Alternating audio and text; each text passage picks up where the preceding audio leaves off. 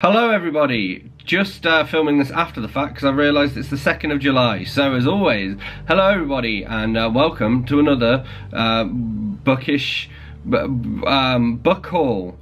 These are all the books that I got in July. Sorry, I don't make any sense. My finger. Do you want to see my finger? Like, don't look away if you don't want to see something gross. This is my finger. Look what's happened to my fucking finger. Oh, it's not even in focus. It's probably for the best. My finger is fucked. It is fucked. Dane reads. Hello everyone, it is your boy Dane here. I do not feel so good. I'm still dealing with my weird ass finger. Let me just move you slightly so we've not got the sunlight in the way. So I'm wearing my hoodie and trying to be productive, I guess.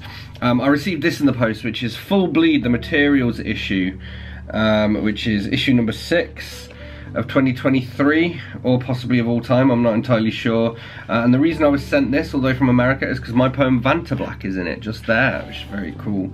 I haven't read this yet, but I am looking forward to it. Unfortunately, I got fucking cough medicine on the cover, which is a shame. This is easily the most beautiful, like, literary collection or magazine, etc. that I've ever picked up, so it's just a beautiful artifact, you know, which is appropriate considering it's the Materials issue. Hello everybody, your boy Dane here. I have one book for you today. This is Mississippi Review, volume 51, number 1 and 2. This was sent to me. It'd be another one of those ones where I submit some work. I guess I didn't get published in it, but they've sent me a copy of the latest issue, which is very cool. So, poetry, non-fiction, and fiction in here for me to stick my teeth into. That's a very weird way of putting it. I don't recognise any of the names, but then I very rarely do in these anyway. So yeah, bring it on. Alrighty guys, just the one book to haul for you today, and that is The Wishing Horse of Oz by Ruth Plumly Thompson. Book number 29 in the Wizard of Oz series.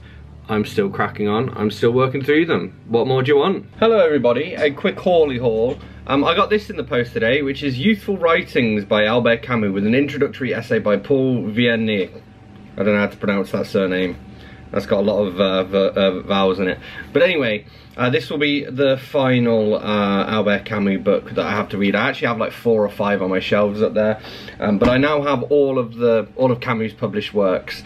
I've read maybe half of it, but it's very exciting. It's exciting to have received that, so yes. Alright guys, just the one book to haul today. I picked up Captain Salt in Oz by Ruth Plumly Thompson and L. Frank Baum. So this is the latest in the Oz series. As you know, I've been reading through these.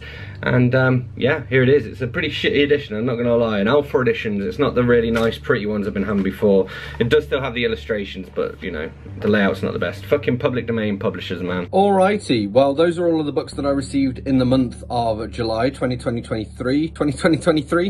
As always, thanks a lot for watching and all of that. God, I look terrible today, and I'm filming on my phone, you can probably tell, for reasons that will soon become apparent. As always, thanks a lot for watching. Don't forget to let me know in the comments if you've read any of these books, and if so, what you thought of them. Hit that like button if you've enjoyed this video. Hit that subscribe button for more, and I will see you soon for another bookish video. Thanks a lot.